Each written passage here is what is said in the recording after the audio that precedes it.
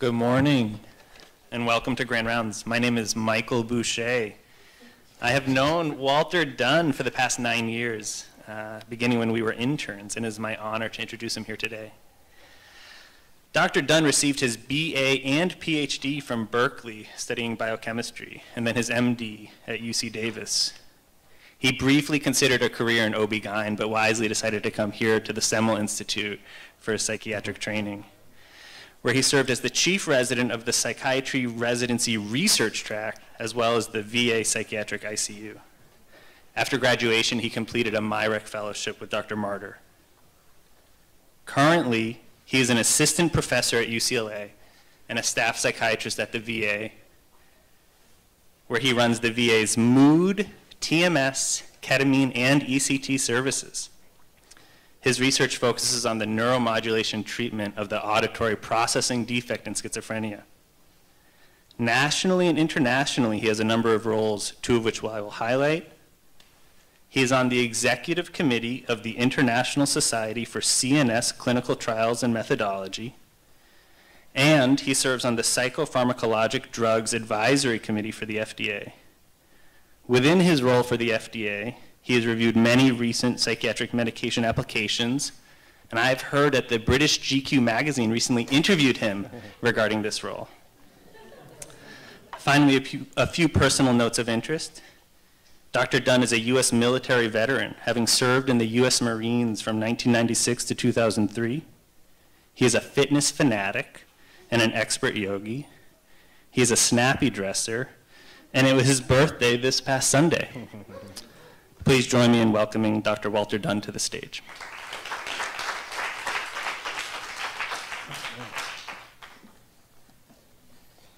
All right, thank you, Dr. Boucher, for that generous introduction. So Mike and I differ on, or we agree on many things, but one thing we differ on is our support of the Warriors. So I'm originally from the Bay Area, and last night I had a dilemma. Should I watch the game? Should I prepare for the talk?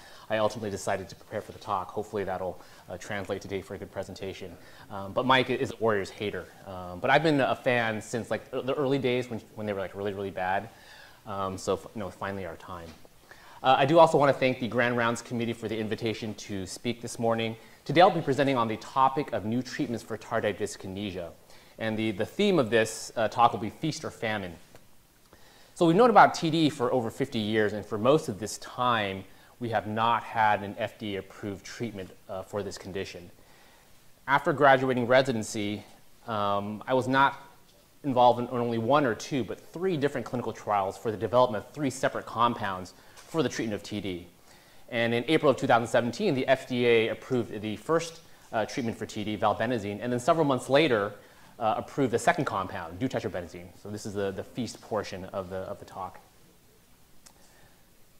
I have no conflicts of interest to disclose. So if we look back to the early literature in the late 1950s, we see in the German journal Der Nervenarzt, which is translated into the neurologist, the first descriptions of what we would later be recognized as tardive dyskinesia. So in 1957, Schoenecker had an article entitled "A Peculiar Syndrome in the Oral Area During the Application of Megafen," which is the trade name for chlorpromazine. So chlorpromazine had just come onto the market several years earlier in 1952. And in this article, he describes his experience with 3 patients on the inpatient service. These were 3 women, ages 61 through 66, who developed involuntary movements of the oral buccal region.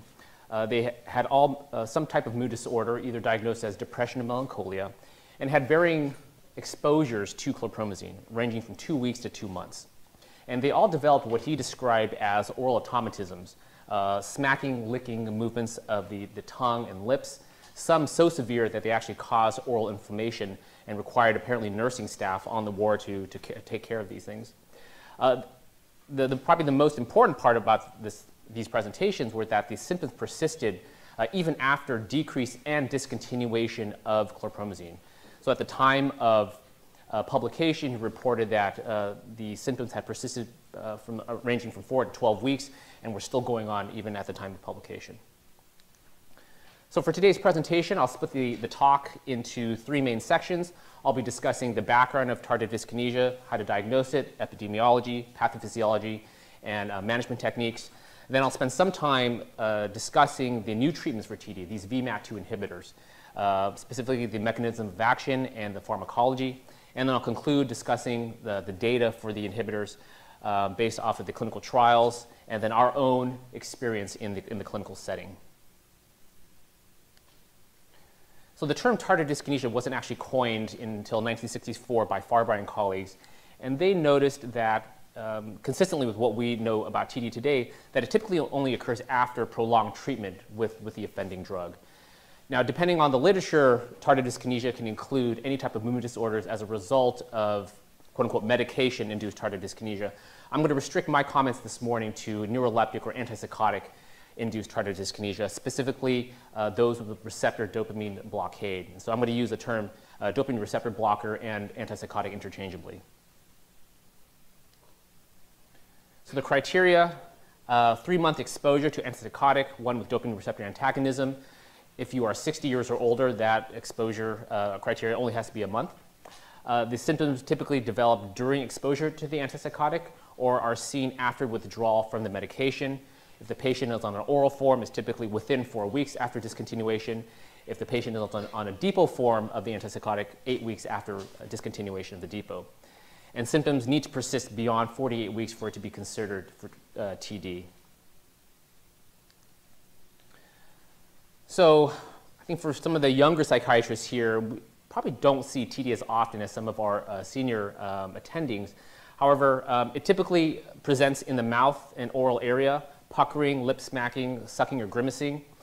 There can be presentations in the upper extremities, the limbs, fingers, and toes, and also presentations in the trunk movements, in the hips or the shoulders, described as a slow writhing movement. It typically increases with arousal and decreases with relaxation. Extreme forms can be very functionally impairing. It can affect ambulation, use of upper and lower extremities, but even those forms, maybe the more milder forms that don't affect functioning, can be very stigmatizing for the patient. So there are several instruments that we use to assess the severity of TD. The most commonly used is an NIMH-developed tool called the Abnormal Involuntary Movement Scale, or the AIMS. Here we focus on 3 main areas, facial and oral areas, looking at the forehead, eyebrows, cheeks, lips, perioral area, tongue, and jaw. And then we look at the upper extremities, arms, wrists, hands, and fingers. And you notice that we're also looking at the toes. So in order for you to do a full AIMS exam, you actually need to have the patient take off their shoes and their socks. And then we're also noticing movements in the neck and shoulder and hips area. The full AIMS actually also includes several other points looking at the dental status and having the examiner make a global judgment about the severity of symptoms. But for most of the talk today and then the AIMS scores that I'll be referencing, they only look at these 3 main regions, which is comprised of seven items. And they're scored from 0 to 4. And so the range ranges from 0 to 28 as the most severe. So more severe forms of TD are not difficult to miss. However, subtle forms, however, can be a little bit more difficult to see. So here we have a patient undergoing an AIMS exam. If you maybe notice on her contralateral hand here and in her oral area, she does have some slight movements. The milder forms, again, are a little bit difficult to see. So during the AIMS exam, we actually have the patient engage in a distraction technique by tapping their thumb to each finger and then looking at the severity and the amplitude of the movements. And so maybe if you can focus here on the chin, and you can see in the contralateral hand, there is some kind of writhing movements of the fingers. Depending on the version of the AIMS exam that you're administering, the severity that you rate during the distraction technique, you typically subtract 1 point off of it. So it's not as severe where it's rated not as severe if it's brought about by the distraction technique. So in terms of the epidemiology of tardive dyskinesia, what's the scope of the problem? Depending on the literature, it affects 20 to 30% of people chronically exposed to antipsychotics in the United States. That works out to be about 500,000 folks. And any medication with dopamine receptor antagonism has been implicated. So obviously 1st and 2nd generation antipsychotics, but also antiemetics such as metoclopramide can cause TD. So with the advent of 2nd generation antipsychotics, it was thought that because of the decreased risk, TD would be a problem of the past. However, recent studies have shown that this may not be the case. So the prevalence for first generation is 20 to 30%, the yearly incidence about 6.5%. But the prevalence for the second generations is not that much lower. And it ranges depending on the studies that you see. But it can range from, on the low side, 7% up to 20%, and the incident rate of 2.5%. Now, even if you believe some of the lower estimates, this is in the setting of increased use of antipsychotics. Back in the day, with first generations, typically only used for psychotic disorders. But as we know now, with the second generations, they have indications for mood, unipolar depression, bipolar disorder, management of behavioral disturbances, a ton of off-label use.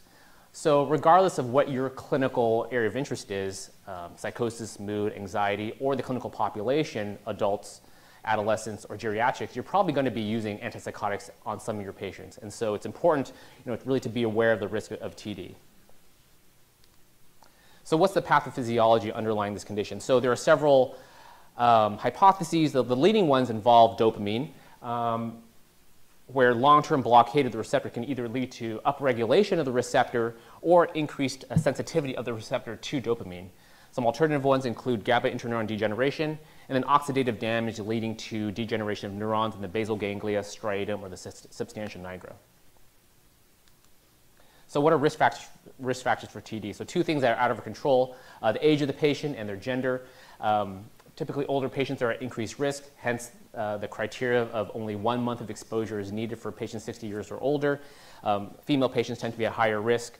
Two things that are within our control, the antipsychotic dose and duration of antipsychotic exposure. Those who are on higher dose, who are on higher potency, i.e. bind tighter to the D2 receptor, and then being on antipsychotic dose for a prolonged period of time puts you at increased risk. Those with affective disorders, for some reason, tend to be at increased risk compared to other disorders. And then probably the most important thing is this red flag of early extrapyramidal symptoms, EPS. So patients early on, after giving or taking antipsychotics, if they're showing signs of Parkinsonism, tremor, akathisia, this should be, in your mind, a red flag that potentially down the line, if this patient remains on their dose or on high dose, they potentially could be at risk for developing TD. So management of TD, what do you do? If possible, if the clinical context allows you, discontinue the offending drug, discontinue the dopamine receptor antagonist. Most of the time, however, our patients need to be on some type of dopamine blocker, and switching to one that has lower D2 receptor binding affinity. Either clozapine or quetiapine has, in some studies, shown to reduce the severity of TD and reduce the risk. Using the lowest effective dose. I think this probably goes without saying for any condition, especially if you're giving antipsychotic, but if you can possibly lower the dose and achieve the clinical benefits, that's something that you can do. There is some decent evidence for using benzodiazepines, specifically clonazepam. Ginkgo biloba has shown to have some efficacy, the use of botulinum toxin, and of course the new VMAT2 inhibitors, which I'll be talking about today. So other treatments that have been used with varying results, vitamin E, beta blockers, calcium channel blockers, and other GABA agonists other than the benzodiazepines. So tetrabenazine. So tetrabenazine is a VMAT2 inhibitor that was synthesized in the early 1950s. It was first approved for the treatment of Huntington's chorea, but has also been shown to be efficacious for TD. Some small blinded trials, the first one in 1972, showed that it was effective. However, limited by its adverse effects, which I'll be talking about a little bit later. So let's transition over to discuss the mechanism of action and pharmacology of these VMAT2 inhibitors, these vesicular monoamine transporter inhibitors. I'm going to spend a little bit of time on this because the modifications that were done to tetrabenazine have really allowed the two new compounds to be used widely clinically. So VMAT2 is located in the presynaptic membrane where it packages cytosolic dopamine, in addition to serotonin and norepinephrine, into the synaptic vesicles. And during dopamine transmission, these vesicles fuse and your dopamine is released into the synaptic cleft. Your dopamine receptors here are located on the postsynaptic side. And of course, this is where your antipsychotics or your traditional antipsychotics are operating. So if you believe the pathophysiology story regarding dopamine, this really makes sense. Either you have more receptors here, or they're somehow hypersensitized to the dopamine. So one way to address this issue is simply to release less dopamine into the synaptic cleft. You can do this by blocking the activity of this transporter. You get less dopamine packaged, and hence you get less dopamine released. So the parent molecule, tetrabenazine, so it exists as a racemic mixture, has some activity at VMAT2, but based off the pharmacokinetic studies, it's believed that most of the VMAT2 inhibition results from the metabolites that are produced. The four that we'll be focusing on today are the plus alpha, plus beta, minus alpha, and minus beta forms. So the first wrinkle in the story is that they don't all bind the VMAT2 transporter equally. So here we're looking at the inhibitory constant. The lower the better, the stronger it's binding. The bigger the number, the less inhibition it's having at the transporter. So as you can see here, the plus alpha form is the most potent binder of VMAT2, followed by plus beta, and then there's quite a big jump to minus alpha and minus beta. So plus alpha and plus beta are the most potent forms. So that's the first issue. The second issue, the second wrinkle to the story, is that the isomers of these metabolites are not equally produced. After administration of tetrabenazine, you see differential amounts in the plasma. So in this study, they were able to separate, or they were able to look at separately the different metabolites, and here they give subject either 12.5 or 25 milligrams of tetrabenazine. So in orange, this is your most potent binder, right? Your plus alpha form. Unfortunately, it's present in very negligible amounts. And the most prevalent amounts are, most prevalent metabolites are your minus alpha and plus beta forms. And if you recall from the previous slide, the plus beta form binds fairly tightly, not too far behind the plus alpha form. So it's thought that most of the VMAT2 inhibition that you see when you give patients tetrabenazine is due to the plus beta form, and not really the minus alpha and not really the plus alpha form. So that's the second wrinkle. Third wrinkle in the story is the pharmacokinetics. So here we are looking at the total amount of the metabolites all together. So after 25 milligrams of tetrabenazine, you see a large spike, so a fairly high Cmax, and then a quick drop-off in terms of plasma levels. So there's two things to take away from this graph. Number one, because of this large Cmax, you're going to get a lot of side effects every time you dose the drug. And fortunately, you can't just dose the drug once. You need to dose it 3 times per day. So both the side effects and the fact that you have to take it multiple times a day makes tetrabenazine a difficult medication to take. So this is taken from the package insert for tetrabenazine. And you can see here that the rates of these side effects are fairly high. We're looking at from the 20 to 30% range for things like sedation and somnolence, insomnia, fatigue, depression, akathisia. All right.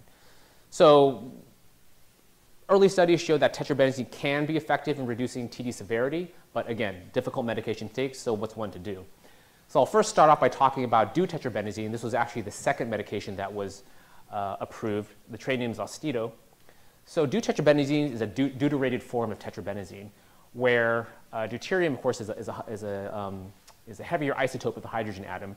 And what this essentially does is it increases the bond strength between the carbons and the deuterium. So they've replaced these 6 hydrogens here with deuterium.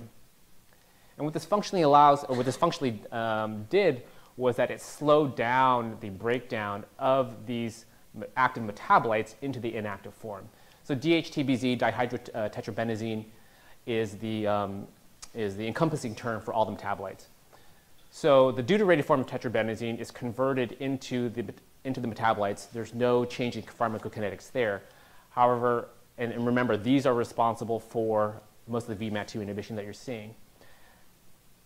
Because they're deuterated, the breakdown into the inactive form is slowed down. So you're getting a longer half-life with these deuterated metabolites.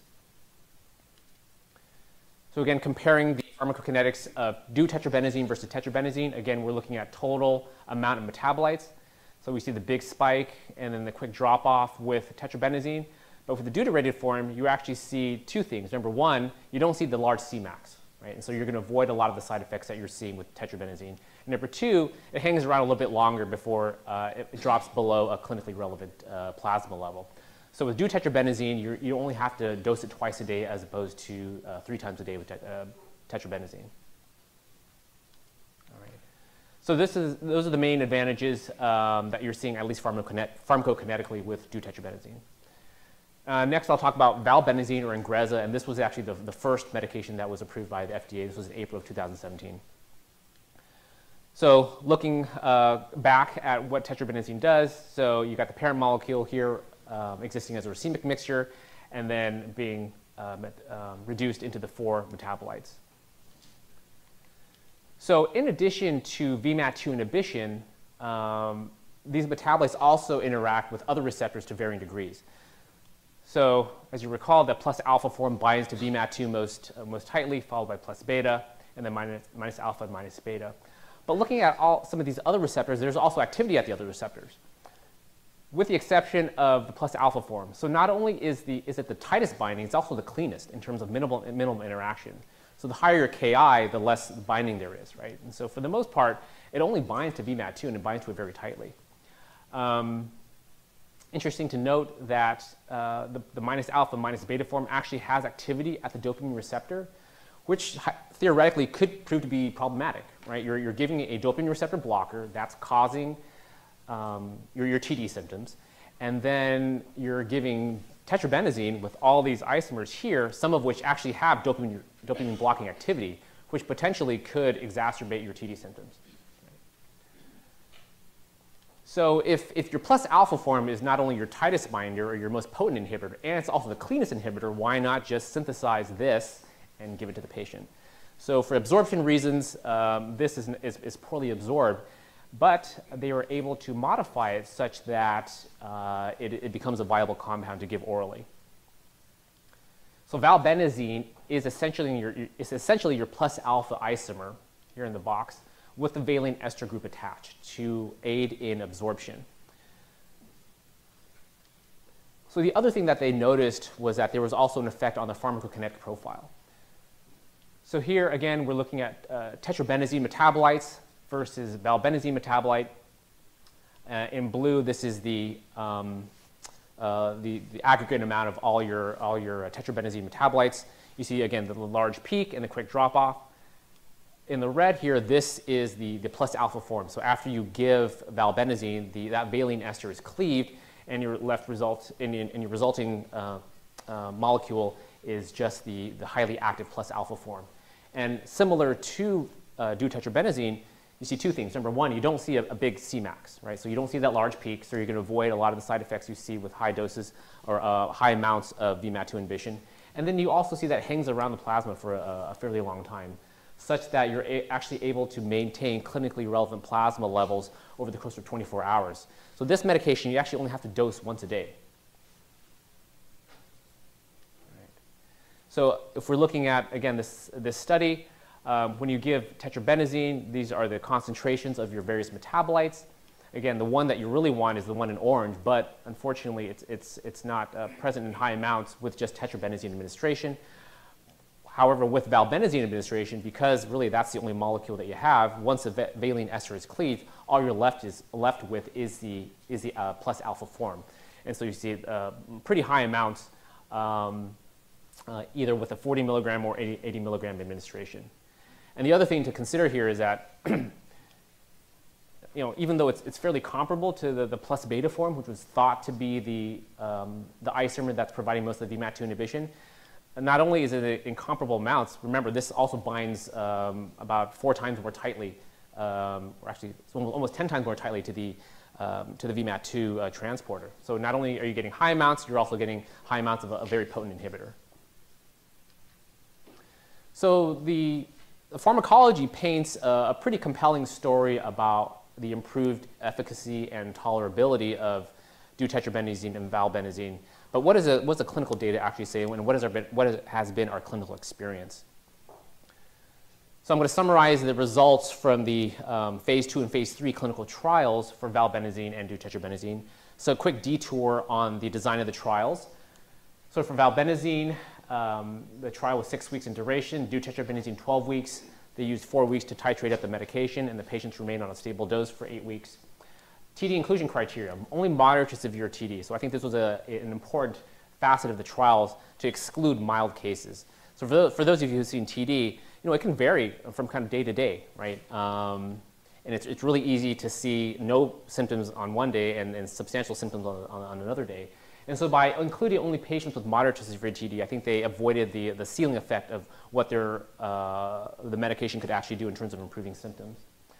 This worked out to be an average AIMS score about 9 or 10, so comparable between these two studies. The primary outcome for both studies was change in AIMS score from baseline to end of study.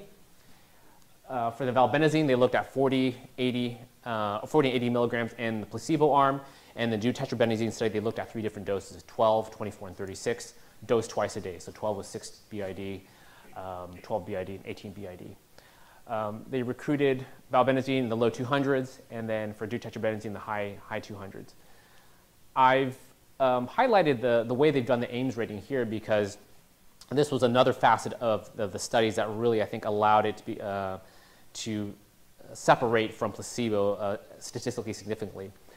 So these were multi-site studies. I think for the valbenazine studies, like 63 different sites. So if you can imagine, rating these movement disorders is fairly subjective. And you've got 63 sites, probably with more than 63 different raters.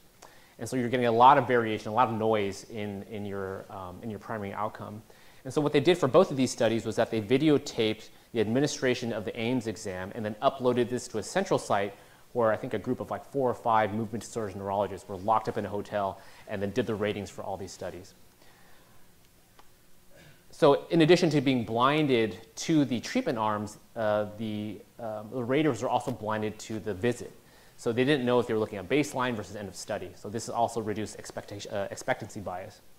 And so this was one of the ways they really reduced the noise in the study so that you could get a statistical separation of the active arm from placebo. So this is the data from the valbenazine study that was published in the American Journal of Psychiatry in 2017. Here we're looking at the AIMS score change from baseline by visit. This is by time here. In orange is the placebo group.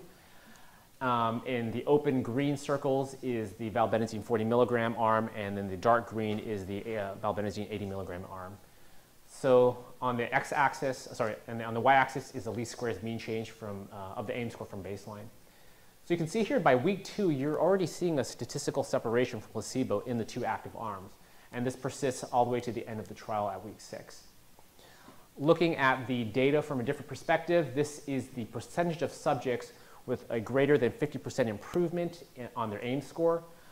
On the y-axis is the percentage of patients, and x-axis, again, time by visit. Orange is placebo, light green is the 40 milligram group, and dark green 80 milligram group. As you can see here, by week 2, your 80 milligram group is already separating from placebo, and by the end of study, both the 40 milligram and 80 milligram groups have an advantage over placebo in terms of greater than 50% response. So the other thing that the FDA was interested was to look at the safety and tolerability of the medication long term, but also the durability of effect. Certainly, it's one thing to show benefit after 6 weeks, but these patients are going to be on these medications long term. So does that effect you see in the short term translate out further out? And so here, this shows the second half of the study where patients in that initial study that were placed on the active forms, either 40 or 80 milligrams, continued on the medication for another 42 weeks. The patients who were initially assigned to the placebo arm were re-randomized to either 40 or 80 milligrams, and so they were placed on the active form. And again, they were observed also to the end of 48 weeks.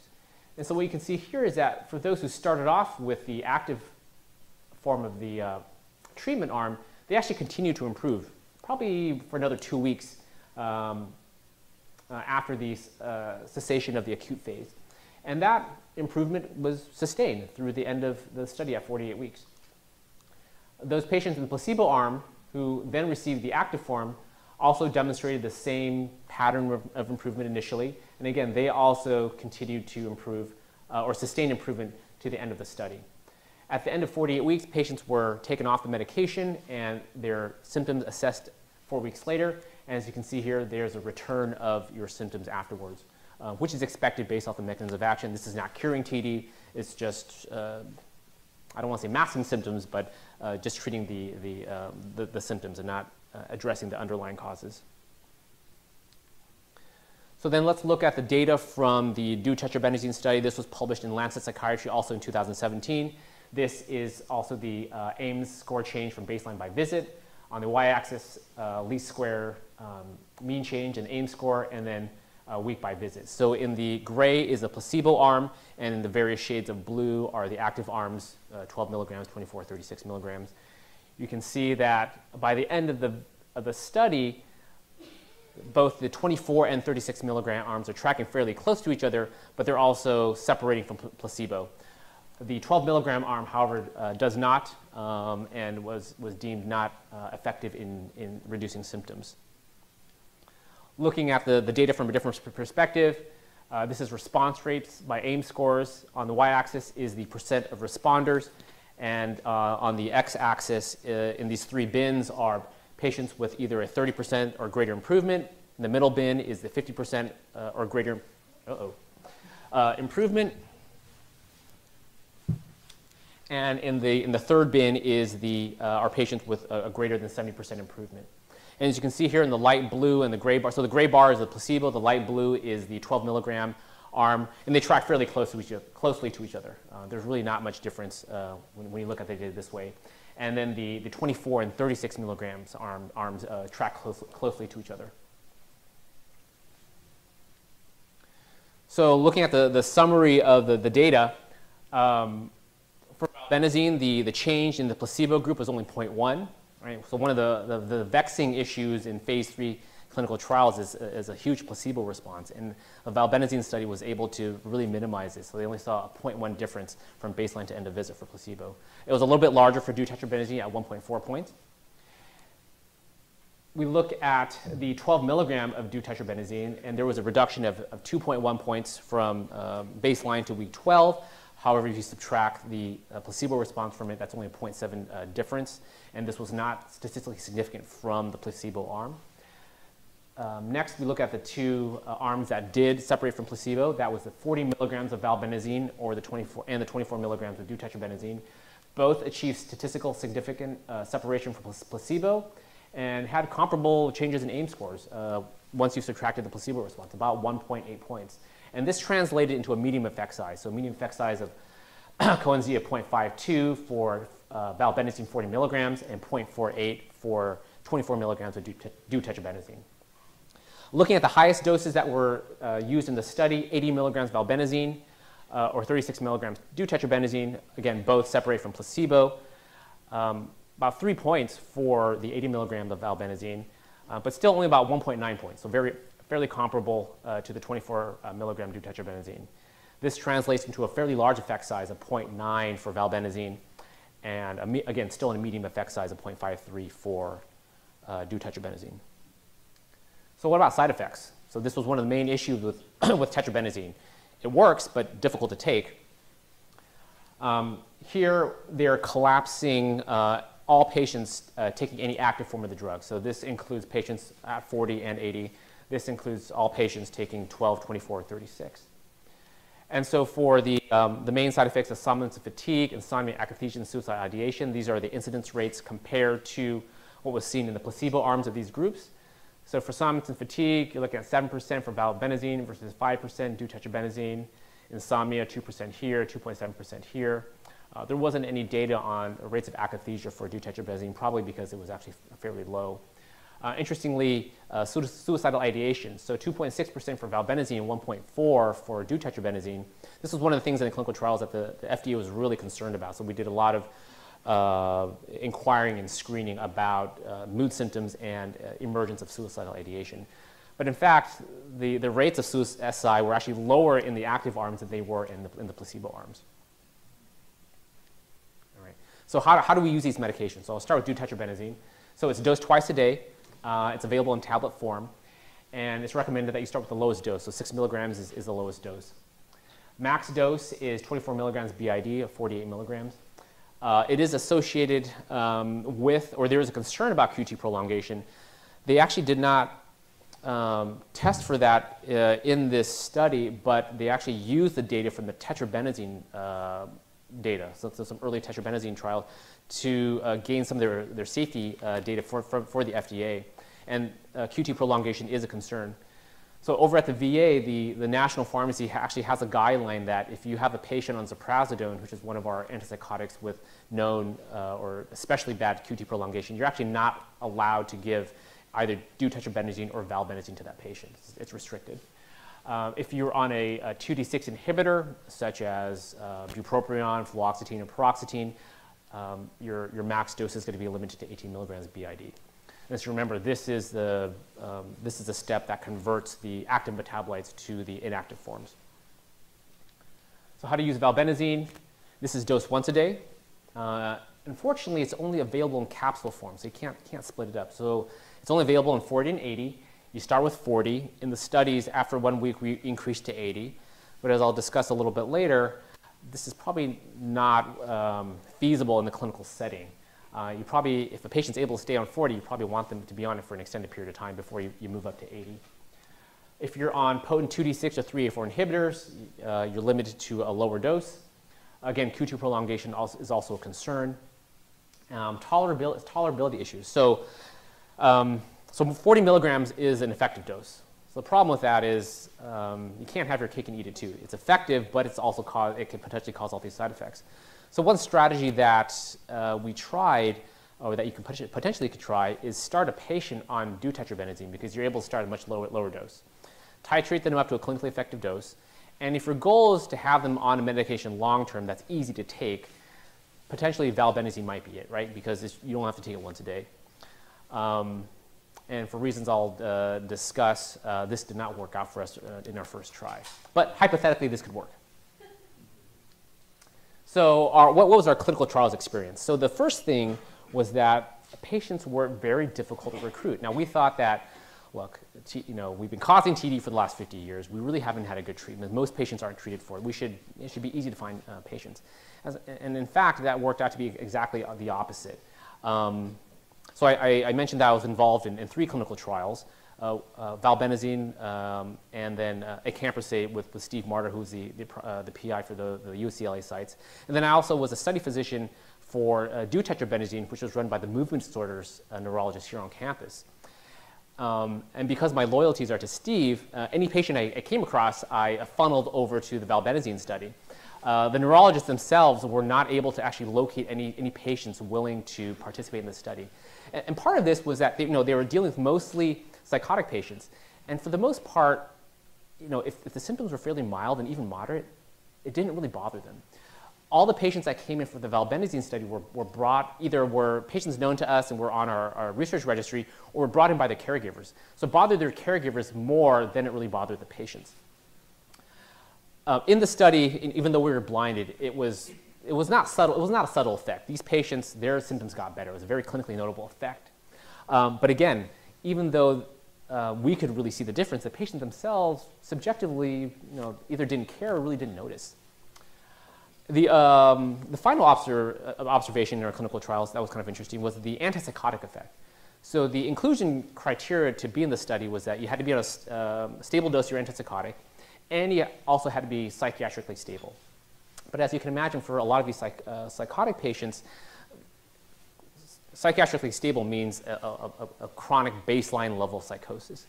And so one memorable patient that came from Dr. Yang's psychosis clinic, or schizophrenia clinic over at the VA, again, stable dose of medication, fairly moderate, I would say fairly moderate to severe TD. But after starting this patient on, I'll bet money on an active dose of valbenazine, not only did his TD get significantly better, so did his psychotic symptoms. So much so that the caregiver that brought him in really noticed a difference. So the patient was much more organized, was able to take care of himself much better, and even sitting in the room asking questions, he was able to attend the interviews much better when he was on active form of the medication. Unfortunately, for reasons unrelated to treatment, or unrelated to the treatment arm, he had to be abruptly discontinued off of it. And what we saw was not only a rebound of his TD symptoms, we also saw a fairly robust or pronounced rebound of the psychotic symptoms. And this is not, in terms of the antipsychotic effect, this is not surprising, right? Some of the earliest antipsychotics, such as reserpine, which is a VMAT2 inhibitor, or non-specific VMAT inhibitor, were actually looked at for the antipsychotic effect in addition to tetrabenazine. But with the, it was observed that the dopamine receptor blockers had an advantage. And so that's why these VMAT2 inhibitors never became a standard use for antipsychotic. So interestingly, if they had been, we probably wouldn't be having this conversation today about TD.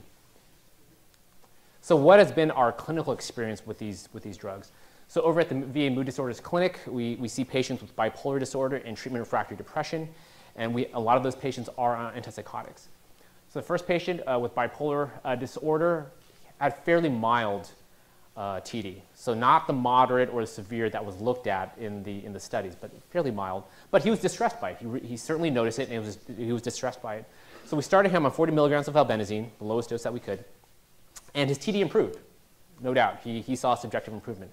Unfortunately, it caused severe insomnia, which was actually one of the reasons why he was on an antipsychotic. And so ultimately, it was so bad that he could not continue on the medication, so it was discontinued. Second patient, also bipolar patient in the mood clinic. She had more moderate TD, and we started her on valbenazine, 40 milligrams. TD improved, very noticeable. She was very happy. Unfortunately, several other side effects arose. So she actually had TD more prevalent in one hand. After starting valbenazine, the TD resolved, but the other hand developed a tremor, and she became sedated, and she became depressed. And so we had to discontinue her off the medication. So after those two experiences, I thought, okay, what can we do? So for the next patient, I thought about, okay, let's start them on deutetrabenazine because you're able to start at a much lower dose, and then potentially titrate them up to an effective dose, and then potentially transition them to valbenazine. So of course, I'm not the only one who had that idea. Actually, one of your, the residents, one of your colleagues, Dr. Goldberg, actually, when I gave this presentation, also separately, independently came up with the idea. So kudos to him. So for this particular patient, we started on 6 milligrams of deutetrabenazine. Unfortunately, he had an existing tremor to begin with, and this worsened to the point where it really became distressing for him, and so we had to discontinue deutetrabenazine. So a couple failed attempts in the mood disorders clinic. However, my understanding is that the residents in the schizophrenia clinic at the VA have had actually quite a bit of success with valbenazine and deutetrabenazine. Talking to our movement disorders colleagues in neurology, very similar experience. They see a lot of the same side effects: Parkinsonism, depression, sedation. They like deutetrabenazine because it's titratable. You can start at a very low dose, go very slowly. I think last time I talked to them, they really only had one patient on valbenazine. The rest were on deutetrabenazine. But they do see a very marked improvement in the movement disorders with these medications. So not a subtle effect. Now, in regards to the antipsychotic effect, so my ulterior motive to start these patients on these VMAT2 inhibitors is not only to treat their movement disorders, but it's also to, again, potentially address some of their kind of chronic baseline residual psychotic symptoms. So unfortunately, I haven't been able to do that clinically.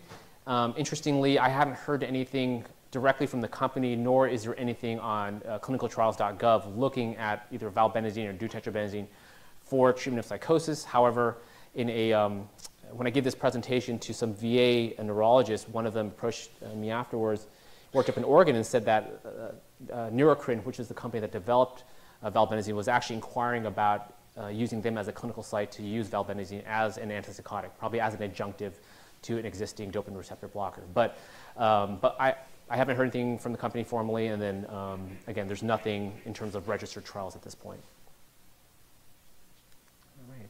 So I'd like to conclude by acknowledging my mentor, Dr. Steve Marder, my research mentor, Dr. Michael Green, the Green Lab, which was involved in 2 of these trials, and then acknowledge some folks who helped me with this presentation. So Dr. Philip Riddell is a visiting 4th-year psychiatry resident from Germany who translated the article that I presented. So it's actually not available in English, and so we were actually able to pull it from the reserve stacks, and then he was able to translate it for me. Thank you. Dr. Alan Wu and Dr. Adrian Keener are movement disorders neurologists that I've worked with, and thank you for them for sharing their experience with the use of these medications in movement disorders. Well, thank you very much for your attention this morning, and be happy to take questions.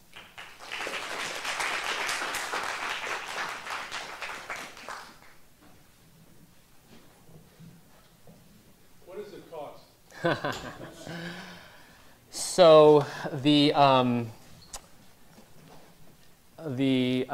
cash rate for these for the drugs are comparable. Of course, it depends on the insurance plan how much you're going to pay, but the kind of the unreimbursed rate is approximately $5,000 per month for each of these drugs, so about $60,000 to $70,000 per year.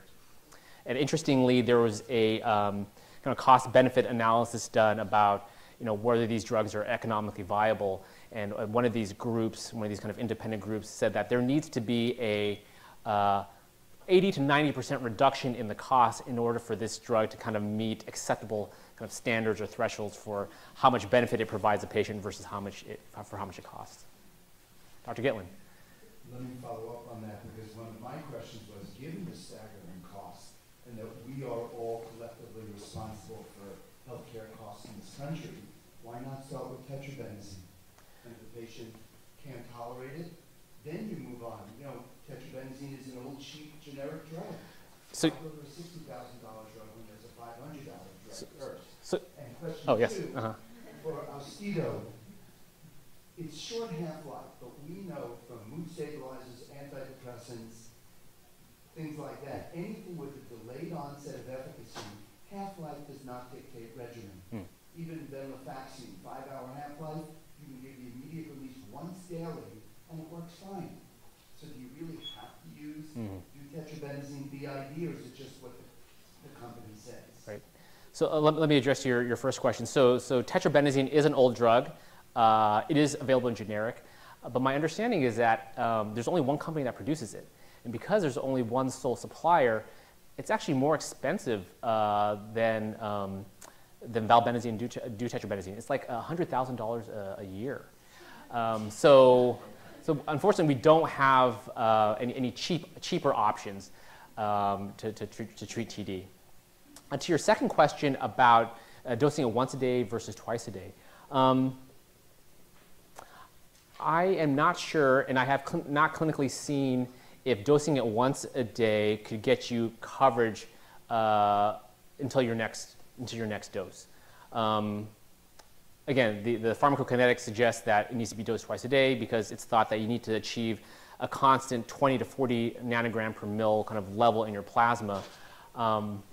But I haven't seen any studies to say that you can dose it once a day and then you achieve coverage through the entire 24-hour period. But that would be interesting to see, especially for patients who are unable to tolerate it because of side effects. Absolutely. Dr. Yang? Thanks for such a great talk. So, is there any reason to think clinically, in clinical practice, of valbenazine and deutetrabenazine as different from each other? Like, for instance, if I have a patient who doesn't improve on one, is there any reason to consider switching to the other? Yeah, that's a great question. So, so both operate by VMAT2 inhibition, right? Valbenazine is achieving it by the plus alpha form isomer in terms of binding. Presumably, deutetrabenazine is achieving it by the plus beta form, right? So I suppose it's entirely possible that if you have a patient on deutetrabenazine, they're not getting any better. Maybe they have an isoform or they have a variant of VMAT2 that the plus beta form just doesn't bind very tightly to, right? And potentially, if you switch over to the valbenazine form, because it has such a higher affinity to it, then maybe you're able to get an effect. The other thing that you can do is just raise the dose, right? When I was talking to the movement disorders neurologists at that VA conference, they were using valbenazine up to 120 milligrams. So these are patients that were, I know I would never have kind of thought to do that, but they, they had patients who were not improving on the max dose of 80, and they actually went up to 120. Surprisingly, the patient was able to tolerate it, but they actually got better. So I think that's probably a hypothetical difference between valbenazine and deutetrabenazine in terms of efficacy. I think the main thing, and the question you asked before, is one better than the other? Again, pharmacologically, I would say that valbenazine should have the most potent effect, and that's what was actually shown. The highest doses have a large effect size, right, of 0.9 versus 0.54. But you have to take in the context the side effects that it causes, right, and then the tolerability. And so, you know, from that point, if you look at how much I know in your clinic, is deutetrabenazine used more or valbenazine? We're using valbenazine much more. Oh, interesting. Okay. So yeah, the movement disorder neurologists, they're using deutetrabenazine quite more frequently, and part of that is because they're able to start at a much lower dose, get patients kind of tolerating it before they're able to move up. You know. I can talk about it. So given the issues with tolerability, as well as the fact that milder symptoms are better tolerated by patients, is there thinking, or what do you think, about sort of starting at the time that somebody has early manifestations versus waiting until they have more severe manifestations? Right, that's a great question. So based off the mechanism, there's no reason to believe that you're going to be slowing down the pathophysiological process, or that you're treating the kind of the underlying reason why they're developing TD. Although, interestingly, when they did the FDA did their own analysis of the data, they actually saw patients with what was called a persistent efficacy effect, meaning that patients, you know, who were on this medication for like 48 weeks in that kind of extended trial, once they were discontinued, their symptoms actually didn't return. Were you treating something underlying with a delayed effect? Who knows? But assuming that you're not slowing down the course of illness, that this is not really a disease-modifying treatment, I would say that there's probably no advantage to starting the patients early on these medications in terms of either slowing down the progression or anything like that. So I would, you know, again, leave it up to the patient. How much is it bothering you? Is it worth taking a medication, you know, once or twice a day? Is it worth the side effects that potentially can come along with it? Now, there's also the question of hypothetical worsening of TD. So this is not something that was seen in any of the trials. This is not something that has been observed with tetrabenazine. But if you think about it, if the process of TD is being driven by dopamine blockade, either because the receptors are not seeing as much dopamine, and so they upregulate or they become hypersensitized to it, a VMAT2 inhibitor could theoretically cause the same thing. I'm not blocking the receptors, but I'm just releasing less dopamine to the synaptic cleft. Receptors are seeing less, so maybe they would upregulate, or they may become hypersensitized to it. So that's a theoretical risk. Again, that's not something that has been observed in the trials.